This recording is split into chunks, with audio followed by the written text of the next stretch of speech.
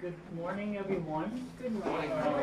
Welcome to this seminar called the Common Mental Health Issue seminar here. And before I get started, I just want to make sure that if you would like this paper copy to hand out, I believe later on they'll be willing to send out electronic versions of that too. Now, second disclaimer is that the handout that you have might be a little different than my projection here, just because I've been adding more slides onto the presentation. So my apology up front, but later on, if you find it helpful, we can distribute the PDF version of the same stuff here. And before I get started, just do a little quick introduction about myself. And I work for Kaiser in Northern California, and I see average of about probably 300 patients a month. And that's a lot of patients to see, and I see probably all the mental disorder there's out there under the sun. And I also do have a small private practice, but I don't see a lot of people just because of lack of time. But sometimes people get a laughter and get some hope just by knowing that they're coming to see me, because they kind of get assigned according to specialty. And some people say, "Oh, you're coming to see Dr. Phil today?" I said, "Really?" And then I said, "No, he's got more hair and he's Asian." So usually that will just put out all the hope, right? But anyway, putting all the jokes aside, today we're going to be talking about an issue that most of us would come across some point in a lifetime. But I want to do a quick survey real quick. Now, how many of you here have dealt with yourself or someone you know that might have mental disorder? How many people can I see a show of hands? Just about everybody. Astounding. That means that you're extremely honest and courageous. I have good news for you though, because that is most likely the case. One time my son told me, he said, "You're the worst dad ever." And then, well, that got me a little depressed. And then secondly, he said, "I don't know why people pay to come to see you. You gave the worst advice ever." and then when I told some people that didn't know me that I'm a clinical psychologist, they also say, "Well, you came from a mentally ill family, don't you?" I said, "Yeah, that is so right. That's true. That's why I'm in this business." Now, the reason you're here, most likely because you dealt with a loved one or someone you care about that has mental disorder. And today, hopefully, that we can talk about some of the common mental disorder across ages, and then also give some normalization as well as demystify something. In fact, for me to speak on this topic being an Asian is really tough, because in Asian culture, we usually try to either keep a mental disorder under the carpet and we don't talk about it, or usually we blame the person who is having a mental illness. But I have incredible sympathy for people with mental illness, just because my family have been plagued. When I was in college, my brother committed suicide, and both my parents and then my siblings have mental disorder. And so I have incredible tolerance, patience, as well as compassion for people who have mental disorders. Now, having said that, what makes something a mental disorder? Just the fact that somebody comes to you and say, "I'm a little OCD, I'm a little paranoid," doesn't make a person have mental disorder. So we tend to say this, okay, mental illness is a condition that causes a person to be thinking, feeling, behavior-wise, that deviate from the norm. That's usually called the first D. Now, the second D that we tend to use to classify mental disorder, it better carry some kind of dysfunction, meaning that the person is not able to get to work, the person is not able to take care of themselves, shower, eating, and whatnot. That's called dysfunction, right? And then also present another D, which is called danger. Usually people with mental disorder present some level of danger to themselves or to other people. And if a person just simply being a jerk, right? We don't usually call them have mental disorder, because, for example, Howard Hughes is a jerk. He's a kind of like deviant himself, but he doesn't show the other aspect until he discloses to people that he actually does have OCD. He has issue with cleanliness and afraid of germs, right? So having depression, such as depression, anxiety, bipolar disorder, it can be episodic, meaning that one occasion alone, or it can be a lifelong illness. That's what we call mental illness. Affect one's ability to function on a daily basis, and also being able to relate to other people, whether it's loved one or close one. Now, just exactly how common is mental disorder? According to CDC, one of the most common health condition is mental disorder.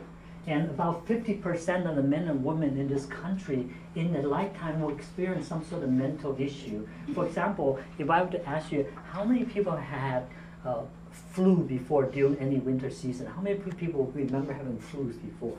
Do you remember? I see a show of hands. Anybody ever had flu before in their lifetime? Oh. Okay, now I see more hands now.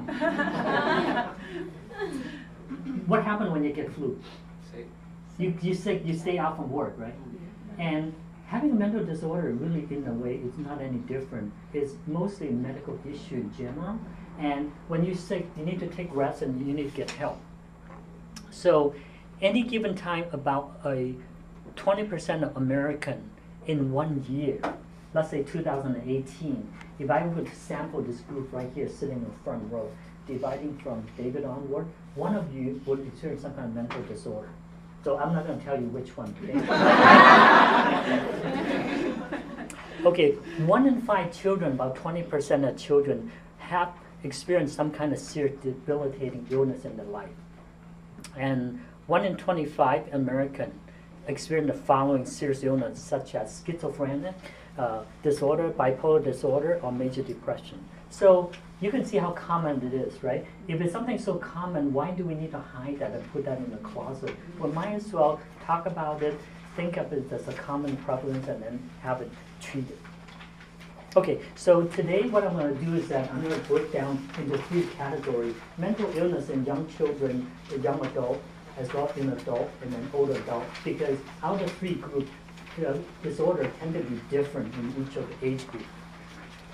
When I say children, they tend to be from 0 to 18-year-old, and then adult would be 18 plus to 64 and below, and also older adult 65 and over.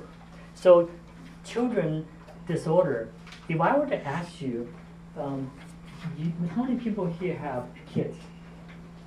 So a lot of you. And what kind of issue you tend to observe in kids?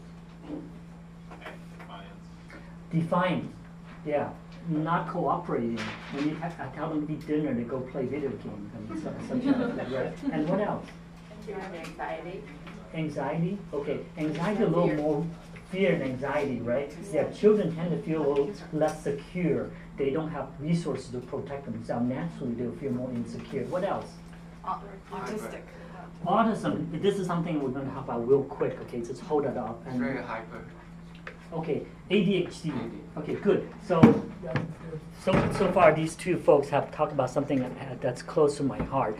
And I'm going to talk about this real quick because in my family, attention deficit is another issue that we have dealt with throughout our growing up. And I myself had ADD when I was growing up too. So you probably couldn't tell just because the severity it was, but also having intervention myself and having insight into that. So now about 20% of the kids 18 and under have been through some kind of behavioral disorder, whether it's defiant, opposition defiant, or getting into legal trouble, stealing, and doing things that are against the law. And about usually mental disorder in children will begin by 14 years old, which is interesting because that kind of hit the puberty period. So hormone has a lot to contribute to that. If hormone contributes to mental disorder, you better believe that it's mostly medical related, right? And 75% have had mental disorder by year 24. So if they pass the year 24 and they're independent, not living you, amen, they're good. Okay, so the common disorder, I'm going to speak primarily on the top one because some of the bottom will be shared by adult and older adults, okay? Let's talk about ADHD and autism real quick. What makes a person ADHD? So let me talk about children who have ADHD. If you see kids that in school, they don't pay attention, tend to daydream and look at the window most of the time and draw anime figure on the homework paper when they're supposed to be doing the homework, and frequently lose things, lose the backpack, lose a cell phone, and making careless mistake like writing ones and zeros, swapping numbers and letters and whatnot, that tend to be a sign of ADHD. Always speaking out turn is when they're not allowed to talk, they talk over other people, or they tend to distract kids in school, and they tend to be the one that call out. Now, ADHD tend to be what you call confused. Then let me demystify real quick. ADHD is a category. We include the following. ADHD can be inattentive only, meaning the person cannot pay attention, doesn't have the resources to deal with organizing things, right? For example, my daughter has ADD. When I walk into her room, half of her closet doors are always open. And that means that she already cleaned up her room. And then she would leave like socks and underwear all over the floor, and I would be walking like into a minefield, right? So that's a sign of ADD, but she doesn't have what we call hyperactive disorder. Hyperactive disorder means someone always like driven by a motor, they cannot stop, always fidgety, restless, and needing to put things in motion all the time. And when you see some people at church, for example, right, tend to be a little annoying during Sunday sermons, right? They're always like talking to the next door neighbors and passing out papers and sharing like sermon notes, and even though they're not supposed to, you know, they could have ADHD. So these are the symptoms. When we're back in 1977 onward to 2000, only about 3% of the kids are diagnosed. Guess what happened after 2003 to 2007? Look at the diagnosed prevalence, almost doubled, become about 5%. So we asked the question, are kids getting more ADHD these days? What do you think? Not really. This gentleman said no, and this person said yes. So is it yes or no? You tell us. Okay. So here's the thing. We have better diagnosis too these days. Right. Yeah, we can tell better if someone is inattentive only, or it has hyperactive, or both. So we have better diagnosis. The second thing is that our environment is changing. We're giving cell phone to kids very early, smartphone, and in fact, instant gratification is one of the things that contribute to worsening of ADHD. So, as parents here, or as folks who plan to be parents, I would definitely encourage you to delay giving your kids smartphone until they are more mature, can handle things. So that tends to be a hotly debated topic, is at what age you give your kid a smartphone. My answer always is, well, when they deem to be responsible enough to keep things and not losing it. Like for example, my daughter, why I suspect she has ADD, she washed herself 3 times in her jeans until we stopped giving her a new phone. So anyway, long story short, I'm sure a lot of you have lost cell phone in some way in the dryer and washers. Is that clear enough to give you a sense of what ADHD looks like? Yes. Now, what causes ADHD? Mostly genetic, but somehow during the part of pregnancy and growing up, it can contribute to ADHD. For example, some sort of brain injury during when they're younger, or during pregnancy, mother exposed themselves to some teratogen, for example, harmful chemicals such as smokes and alcohol and illegal drugs and whatnot. And my wife works in the neonatal intensive care unit in the hospital. She gets a lot of kids who are born with defects and ADHD, partly because parents consume illegal drugs, and they pass them directly to the kids.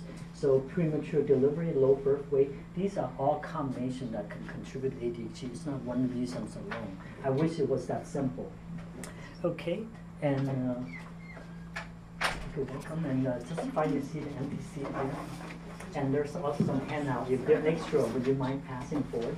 Thank you. So, having said that, I'm not going to talk about treatment right now, but let me go into autism, because autism seems to be on the rise. How many people here have dealt with kids with autism? Okay, let's keep your hands up, please. Somehow, only on this side protected. I'm on the wrong side. You're on the right side, yeah. What do you notice about kids with autism? Can I just hear, anybody? No eye contact. No eye contact. Okay, what else? Social awkwardness. Social awkwardness, like me, or what else? Social awkwardness. Fidget. Cannot communicate. And then Repeating thing. Okay, guys, you guys are awesome because this is exactly what happened. People with autistic disorder, they often do not look at people, have no eye contact. In fact, when we show picture of faces to people with autistic disorder, right?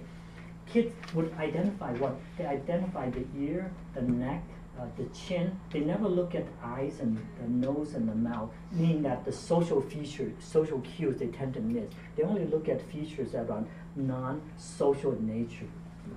And okay, we're good. Now, what causes ASD or autistic spectrum disorder? We don't really know. The sad news is that, but we know that environmentally, biological, and genetic factors plays a part. For example, kids with autism tend to come from family where parent does have some autistic issue. And we tend to see that, in fact, gender passing, meaning that if mother has autistic features and just some trait, the son is at risk. And guess what? Unfortunately, boys and males tend to be more susceptible to ASD than women. And for whatever reason that is, we don't know. Just like depression, for example, depression hit women harder women than men. Environmentally, we study siblings with ASD tend to be biological twin, would have very high prevalence of ASD. Chromosomal conditions such as fragile egg syndromes and some other illnesses can cause that. And pregnancy, during pregnancy, before pregnancy, during and immediate after birth, exposure to these proid and thalidomide, and these chemicals tend to cause high risk of ASD. Also, children from older parents tend to have higher order of ASD. But again, it's not one thing alone. It tend to be multiple issues causes ASD. Now, yes, that's a question. Also, I have a quick question. Sibling with ASD applies to identical or fraternal? Usually identical. Okay. Usually identical. And sometimes you have the non-identical twins, right? You can have a boy and a girl, Yeah. and the girls tend to be more protected than the boys. Thank you. Okay. Okay, what is the prevalence of ASD? It was 0.66% in the prior estimate, but up to about 2014, it jumped to about 1.7. So if I were to sample an audience here, approximately what we have about 40 people in this room, that means possibly half of a person here might have ASD. That's the prevalence. For parents, what do you do, right? What do you do? If you find a kid still continuing muted after about 2-year-old, there's a strong signs of autism. Kids tend to be playing alone, not social, doing repetitive action, always like very fixated on doing one thing alone over and over again. That's a sign of autism. You should have the child talk to your primary doctor, have them to be professionally assessed. What we find is that why we call autistic spectrum disorder, because autism is a range of low functioning to high functioning. That's why it's called spectrum. We find that early intervention there is the likelihood that the kid can be functional to be a functional adult is higher. The good news is that even though the prevalence seems to go higher, partly because we have better diagnosis tool these days, and secondly is that we have better intervention these days. I've seen kids who are muted up to 3-year-old, and when they get early, vocational training and speech training, they start developing proper speech, and in fact, they can function in life and work almost to the degree of a functional adult.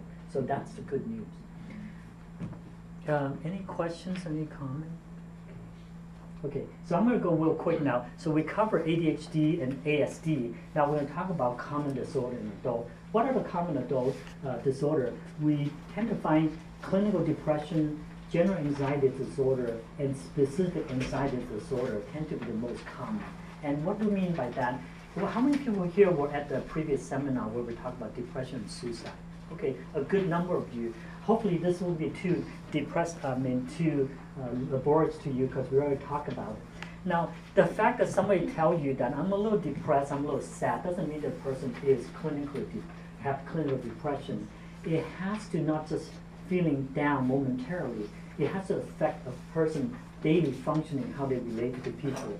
We classify according to the ICD-10, 11 criteria, DSM-5 criteria, that you have to have at least 5 or more symptoms and persist over 2 weeks in order to be classified clinical depression. So don't worry, somebody coming, I'm a little depressed, so you wouldn't tell them, oh, no, you're only depressed for 3 days, it's not clinically depressed. That's good news. And symptoms such as feeling depressed, sad, and teary, constant fatigue, even after you have slept for 24 hours, still feeling really tired, sleep disturbance, eating too much or eating very little, not feel like eating at all, losing weight, feeling guilty, memory concentration issue. In the severe cases, self-isolation, suicidal thoughts, and self-harm, cutting themselves or doing things, engaging in risky behavior. Now that we have talked about depression, and I want to stay here for a moment. I know that this is going so quickly, and I'm really sympathetic for you folks. Because you only been given 15 minutes. I'm giving like 2 hours worth of material in 15 minutes. Is there any question, any elaboration that's needed? Or you're already feeling a little depressed? Or anxious. Or anxious, there we go. Okay. Okay, what is anxiety disorder? There's a class of anxiety disorder called the GAD, general anxiety disorder. Someone that tend to be worrying a lot and worry to the degree of out proportion. For example, I have an elderly patient who came in who constantly mopping, wiping her table, very anxious. And I would ask her, what are you anxious about? You know, you're retired and you know your children are doing well, they all have jobs, you have a place to live. She said, you know, I'm worried that my Social Security will not be enough for me to live the rest of my life. Well, you know what? When I look at her income, it's perfectly fine. She has more than enough to pay her rent, her food, her food stamp and all that. In fact, her children always subsidize every month, giving her some income. So this is what we meant by worrying out proportion, because it's not the reality. So people tend to worry about the sky will fall or a meteoroid will strike from the west.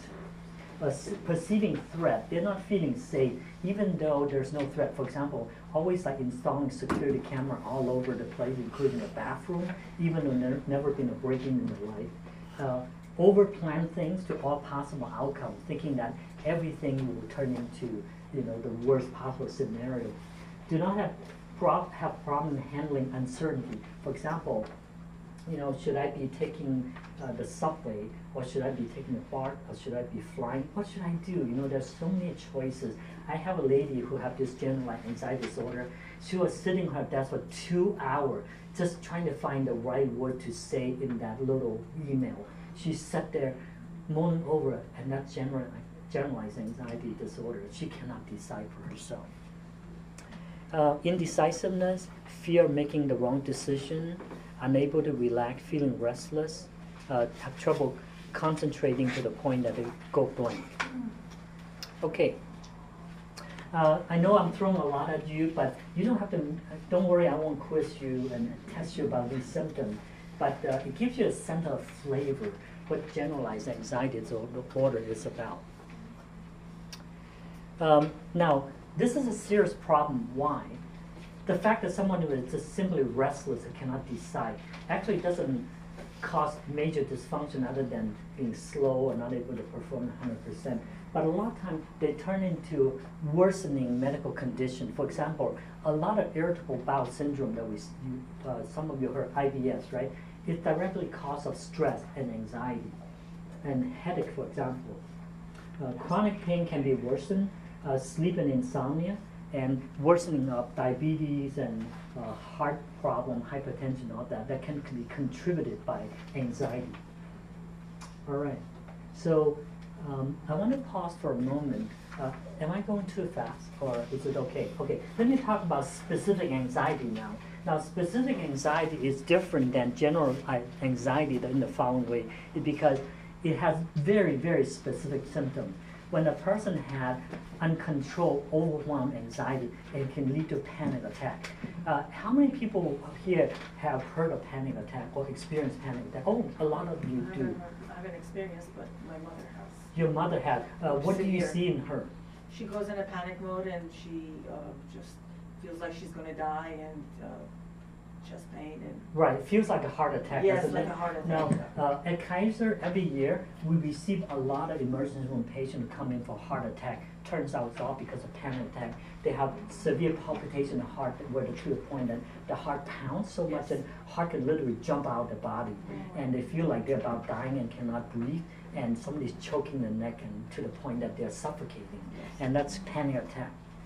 And sometimes you heard people say the term anxiety attack. It's the same thing, panic attack. And the good thing about panic attack is that it's only a psychological problem. It's actually not so much a medical issue. Obsessive-compulsive disorder.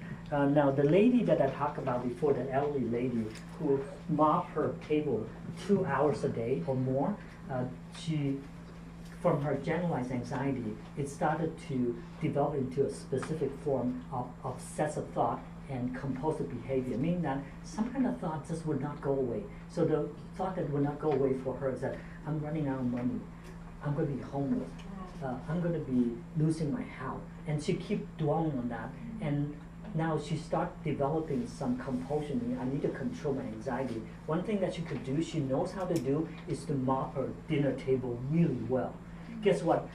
She started mopping her table for 5 minutes from end to end, and all of a sudden a sun ray comes down, a few dust particles fell on the other side of the table. She started wiping the left side of the table. After she does that, guess what happened? More dust particles fell on the right side. She goes to the right side. Now she started mopping that until the point that she's so exhausted she can't look at the table anymore. She all of a sudden she noticed that, oh, look at the door handle. Somebody touched that. There must be germ on it. She started wiping, spending the next half an hour wiping the window. And then guess what? She's late for worship every time. And sometimes she only catches the worship during the benediction cycle.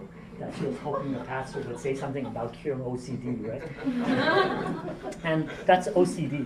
So just the fact that somebody tells you, I'm a little OCD, doesn't mean the person is OCD. It has to have these persistent, unshakable thought and then compulsive action in what we call OCD. Another type of specific anxiety is called social anxiety, meaning that people have trouble speaking in the public. Now, the fact that I'm standing here talking to you, most likely I don't have social anxiety because I am able to stand in front of you reasonably comfortably, look at everyone's facial features. But for people who have social anxiety, they would fear of embarrassment and standing in front of people doing presentation, speaking in front of a group, fear embarrassment. And that is more common than you think. I have a young college student that came to me and he said every time he sits in the class, his heart started to race because he was afraid that the professor might be calling out on him and asking him to introduce himself. You know, how embarrassing can that be, right? But usually most of us wouldn't have trouble deal with that. But for some reason, when anxiety starts to pile up, and it can cause specific anxiety. And those are the most common form of disorder. And specific phobia, fear of a particular object, unable to drive across a bridge, afraid of reptiles, afraid of dogs or cats or height, vertical. Those are specific anxiety. The good thing though is that everything that we talk about so far, they are very treatable with a combination of psychotherapy or maybe some need of medication. So the hope is that they are cured. Okay, so now I'm going to move into the older adult now. Yes, there's a question in the back. Yeah, so going back on the social anxiety, the disorder, what would be the difference of that compared to having like an introverted personality? What's the difference between that?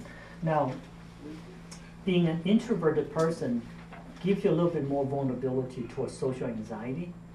Now, the difference is that the social anxiety causes person some kind of what do you call debilitation, meaning that he or she is so afraid of that social contact that he would not go into the place. For introverted person, he might just simply walk into the room, sit in a quiet corner, choose not to say a whole lot, but when teacher calls a name, you can, okay, I'm John Doe, right? And that's the difference. Yes? Recently, I met a friend, and not very close, but somebody introduced him, and they say he has Asperger. Have you heard about Asperger, that? okay. Yes. Okay. So what is that compared to the autism spectrum disorder? Okay, good question. Remember we talked about ASD being a spectrum, right? From very high severity to mild severity. Asperger is usually what we call a high functioning autism, meaning that the person can interact to a certain degree with certain kind of social awkwardness, but he or she can still function at the job and being able to earn a living and living independently. That's what we call Asperger spectrum disorder. Okay. All right, so we're ready for the older adult? Okay, somebody asked early on, what are some of the specific disorders for elderly population? Here's what I want to say. Let's take a 10,000 feet picture aerial view of our whole world is getting older. Just the fact that you're sitting here, you are the post-World War II generation. We've gone through a baby boom phase where a lot of baby boomers now are aging. And in the United States, in Japan, in China, older population is a bigger part of the pie. That's the reason why Medicare now is having a hard time, because we have a large population of older folks retiring, but guess what? Younger people are fewer, families are smaller, we have fewer children to support that Social Security system. So most likely that your children will be taxed at a high rate to support the retired population. So now, in the United States and across the world, older population will increase approximately 12% to 22%. In other words, out of 5 people here or more, one of the person is reaching a retirement age. Now, with the older population, we tend to see some form of mental illness or neurological disorder, such as Parkinson's disorder, dementia, and various things. About 15% of 60 people and over tend to suffer from some kind of mental disorder. And 15% is about 1 out of 8 people. Okay, so sorry, this one originally I was given in Mandarin, and that's why I have dual language on it. Now, for elderly people, these are the common issues that you dealt with. Mild cognitive decline, meaning memory and concentration not as good as before. Sleeping disorder, because we don't sleep as well as before. We tend to sleep later and sleeping less. Doesn't mean that we need less sleep, just that your ability to generate melatonin and being able to fall asleep faster is not as good. Anxiety, depression, substance abuse, dementia, and psychosomatic issue. Out of that, I want to concentrate today a little bit more on dementia, just because we see so much of that. How many people here is afraid that they may have dementia? Go ahead and raise your hand. Won't stigmatize you. Actually, a good number of people. Well, I have good news for you. Most people who are fearful of having dementia, they most likely do not have dementia. Now, another good news is that most people who have dementia do not remember them having dementia. Yes? But isn't it genetic? Like No. my mom had it. Yes, But okay. she passed away early because of that. Okay, let's speak to that a little bit, okay? Is dementia something that is genetic? Now, I want to demystify that some more. Dementia tend to be confused among 80 different kind of illness. Underneath the umbrella of dementia, we have about 80 different types. But most prevalent is Alzheimer's, as many of you know. That occupies about 80% of the dementia. The other 15% come from what we call vascular dementia, meaning stroke. Those of you who have hypertension are at risk of having vascular dementia, meaning that some part of your brain all of a sudden have a blood vein that will burst or be clogged up, and the receiving cell die of that as a result, and it causes very specific function. Just about a year and a half ago, my mother-in-law suffered from a major stroke. All of a sudden, she was wearing her pajama, and then she's ready to walk out her apartment into the street. She lives in Hong Kong in these high rises, right? People don't wear pajama into the street. In fact, they have these metal gate door that requires someone to unlock it. She was trying to rush out the door, and then she was stuck talking gibberish, not in tongue, you know, and no one could understand what she was saying. And then afterwards, she had a series of stroke afterward, and that's what we call vascular dementia. And we'll speak a little bit more to that. So I just want you to be aware of some of the common disorder that among the elderly that are unique. Got a quick question, sir. Yes, sir. Can you just real brief talk about the difference between dementia and Alzheimer's? And so dementia is like the umbrella? Yes. And then Alzheimer's is a subset of? Exactly, exactly. So underneath the umbrella of dementia, there are 80 different type of plus what it calls illnesses. Can be Parkinsonian, Alzheimer, Parkinsonian disorder, whatnot. Now, 80% of that is Alzheimer. And Alzheimer, we'll speak more on that. Let me postpone on that because that's a majority of the elderly issue dealt with. The other type is called vascular dementia. It's really kind of a stroke. And that stroke will cause very specific dysfunction in yourself. Either, let's say, have your body become paralyzed and unable to speak, unable to remember. In fact, vascular dementia can be very interesting. There was a patient who always been a good citizen, always mild-mannered, good person, kind of heart. After he has a vascular dementia, he actually starts speaking the F word at church. Oh. So that's very scary. Yes, that's a question. How does it connect with senility? How does that connect with senility? Yeah, just the difference between dementia and senility. Is that a spectrum, or is senility one within the umbrella, or is senility just normal aging? Well, senility, we tend to use that as normal So aging. normal aging, forgetfulness, different things. are normal Exactly. aging. But Alzheimer and vascular dementia are not normal aging. I hope that gives some clarification. We'll speak more detail about that in a second, okay? Okay, dementia. These are the kind of symptoms that you see. First thing people notice is memory decline, thinking ability to perform daily tasks, unable to recognize loved one, but these are not the normal aging, again, not normal senility. The estimate is that currently about 50 million people suffer from dementia. 60% of them are low to medium income. For some reason, rich people seem to be better shielded, so get rich fast. And the projection is that more and more people will suffer from dementia. Let me ask you why. Can you think of any reason more and more people will suffer from dementia? Living longer. They're living longer. Living longer, we have higher longevity. Think about your parents, right? If your parents lived to be 60 and 70, now people easily live to their 90s now. Yeah. Guess what? Probably most of you folks here will live beyond 100. Scary thought, isn't it? So dementia is an illness we call your body outlives your brain. Make sense? So our brain doesn't really necessarily age at the same pace your bodily function. So one form of Alzheimer that we're most fearful of is that when you have an Alzheimer brain, but you have a well-functioned body, it's the most risky kind because they tend to get themselves lost, get themselves injured, and vice versa.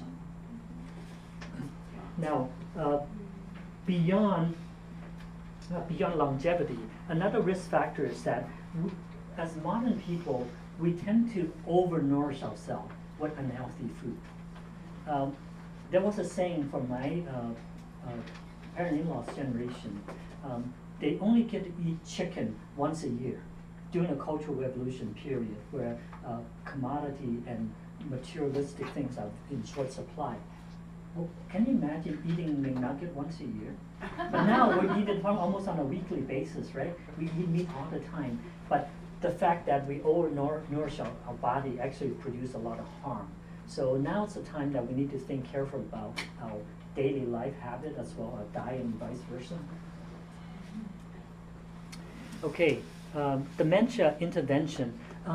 I just want to pause a second. Did I give talk enough about the symptom of dementia? So I didn't put that on slide. So I want to again point out the two major differences that Alzheimer is a progressive, gradual deterioration of dementia, whereas vascular dementia onset is very sudden. and can happen overnight. At the same time, vascular dementia can have what we call staircase deterioration, meaning that one day they might not be able to speak, the next day, on top of not able to speak, they might forget about what the use of toothpaste and toothbrushes. Like my mother-in-law, she was standing in front of the sink one day. She was doing just fine. She wasn't able to speak clearly, but she was doing everything fine. One day she was holding a toothbrush in front of the sink and said, "What's this? What am I supposed to do with this?" She lost her cognitive function differentiating objects and how to do things. Question on dementia. Yes. Is it considered a terminal disease? Yes. Dementia at this point, there's no cure. It's irreversible.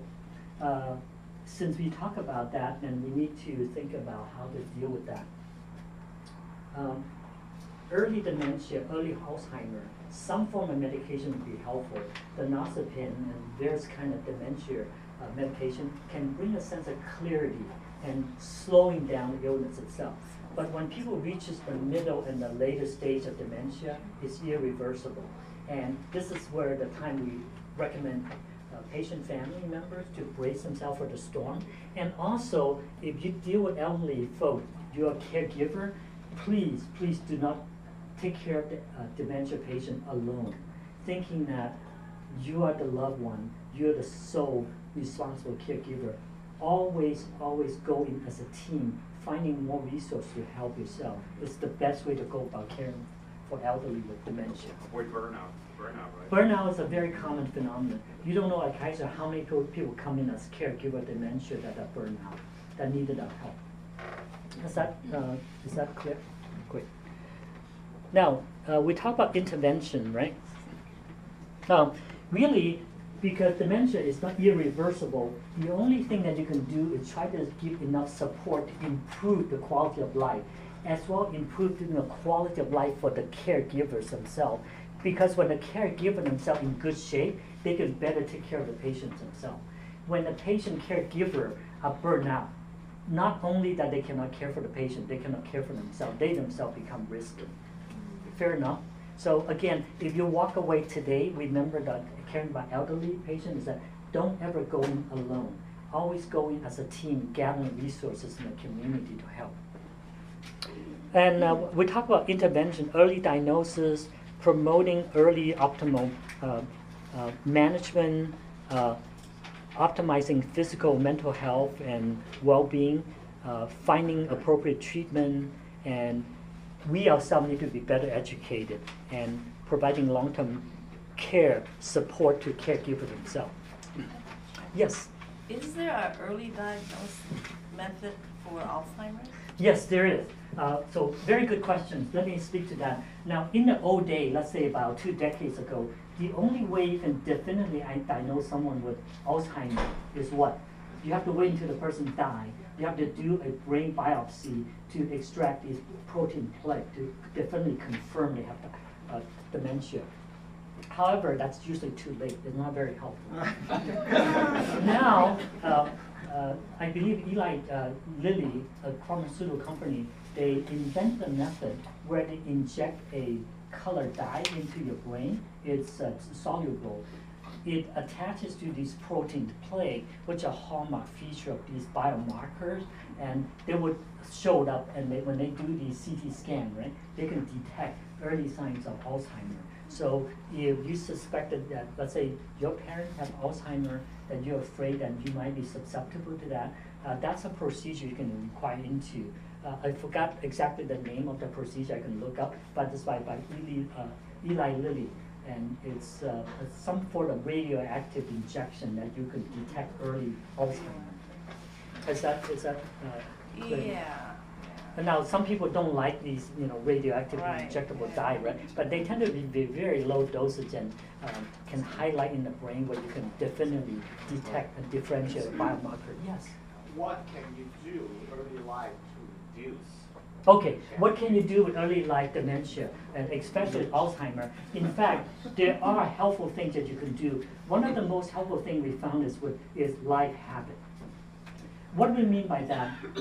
If someone always been sleeping late and have chronic sleep deprivation, that would subject you to more high risk of dementia.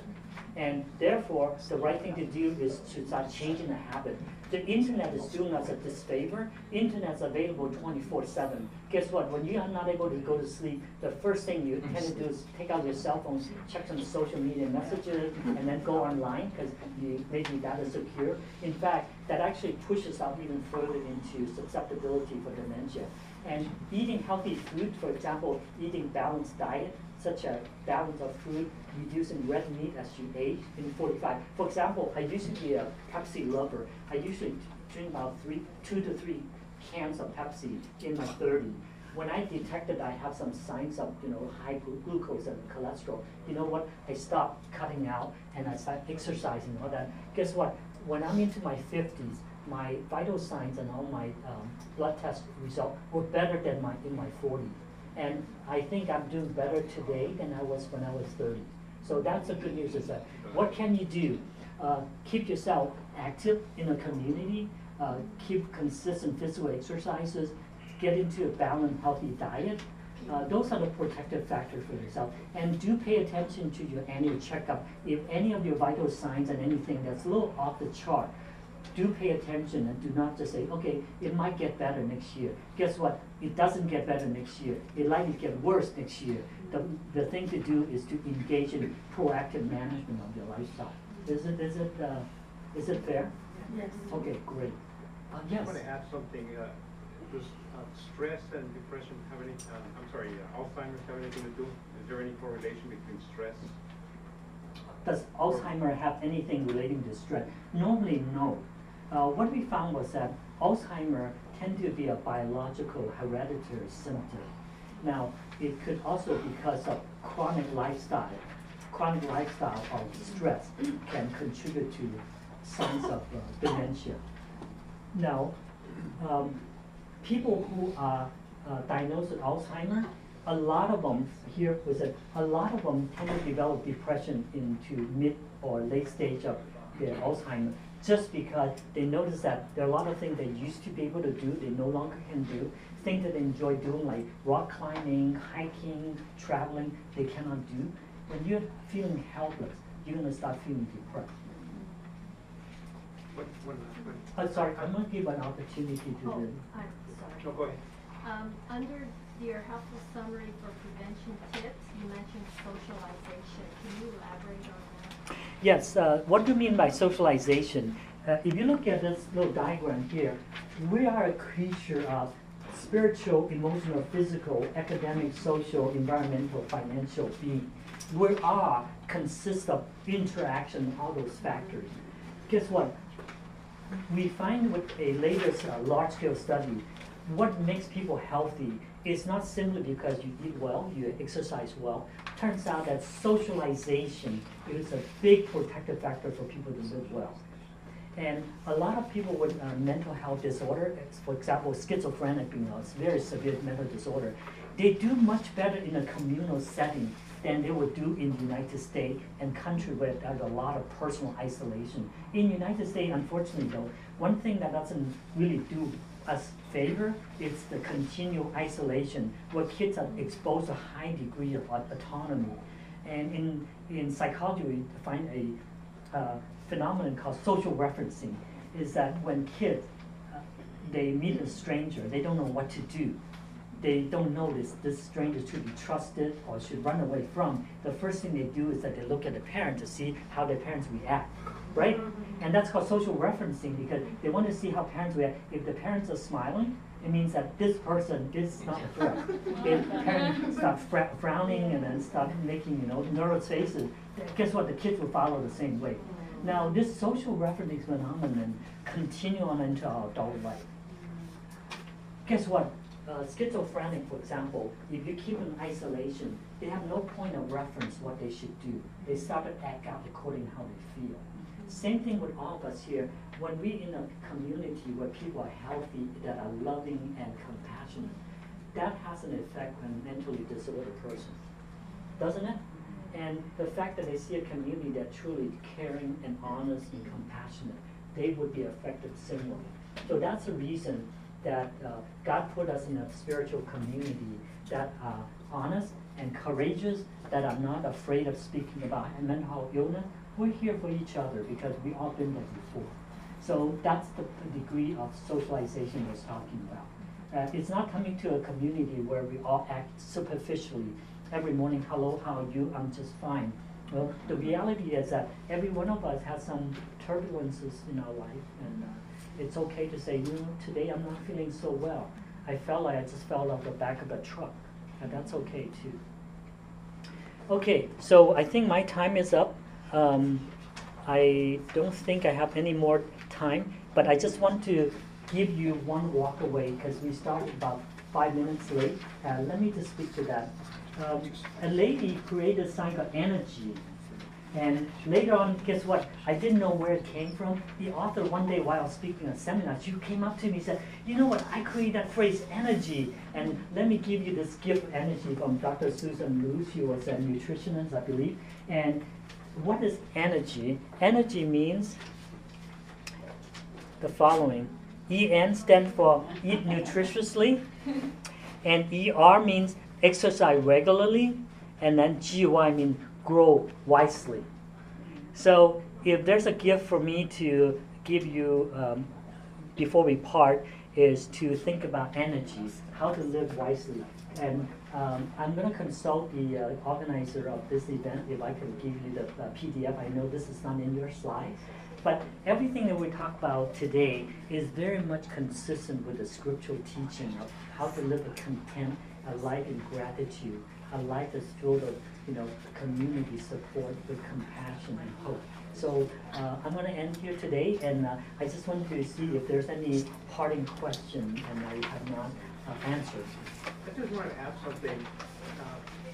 I read a lot about, a lot of the over-the-counter stuff, medications, sleep aid, even some of the stuff that's prescribed like lorazepam or Ativan, a lot of stuff it's been linked to Alzheimer's and linked to dementia. So it's something that I think a lot of people are not aware. Okay, let me say the category, okay? Most of the psychiatric medication are synthetic compounds. And synthetic compound, its own function is to mimic our natural body's function. For example, depression.